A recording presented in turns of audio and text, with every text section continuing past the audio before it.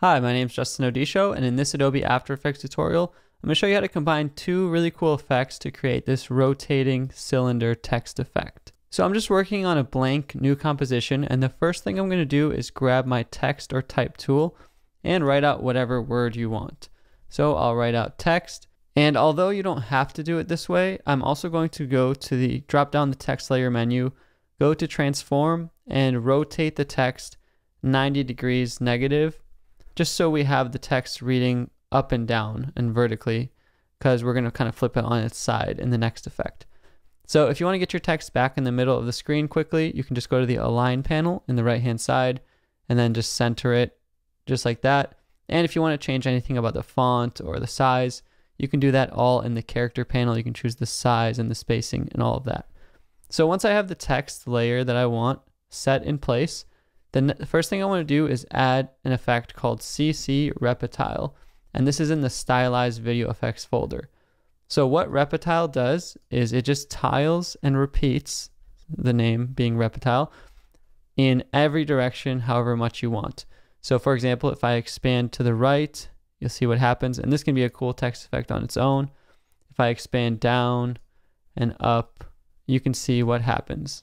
Also, you can choose the way that it tiles. So right now it's just repeating, but if you drop down the tiling section, you can make it flip in different ways. So like checkerboard or unfolding symmetrically or just randomly unfolding. So you can get some cool abstract effects in this way, but I'm just going to leave everything as default for now because we need to add one more effect on there, and that's the CC cylinder effect in the perspective folder.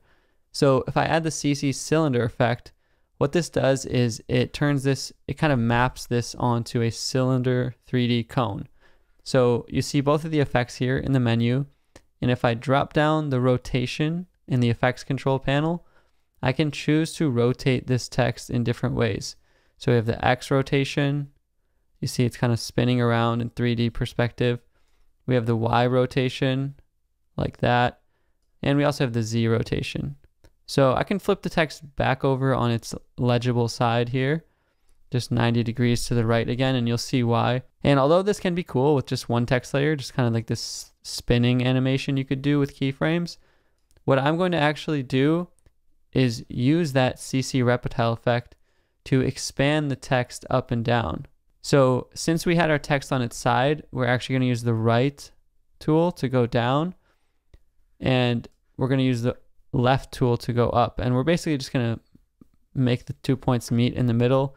If you wanted to take more care in the spacing and sizing of your text so that it's perfectly symmetrical, you could do that, but just for this example I'm going to leave it at that. And now we have this cool cylindrical text layer that we've made, and just by using keyframes or expressions on the rotation wheels, we can do cool animations like this or like this. So for example, if I just add a keyframe on the Y rotation, move over like 5 seconds or however long you want, and add another keyframe after I spin it a little bit, and if I play it, you'll see that the text is just kind of rotating in this cool wheel way. So this is the base of the effect, just combining these two cool effects.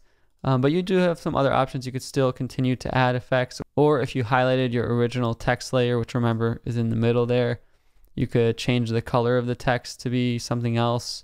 If I go to the Stylized folder again and I add a glow effect onto that text, it's actually going to give us slightly different results depending on the order of the effects. Remember, the effects control panel works in order. So if I was to put the Reptile after the cylinder, we wouldn't even get the same effect. So the order matters.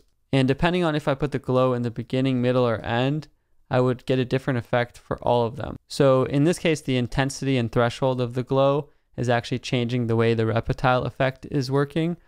And we're just getting a slightly different effect, but still really cool. Could be a cool looping animation. But hopefully this tutorial has showed you just a brief look at these two cool effects, Reptile and cylinder. If you enjoyed this video, check out the playlist on my channel for more, and subscribe to stay tuned for all my new videos. Thank you so much for watching, and I'll see you in the next one.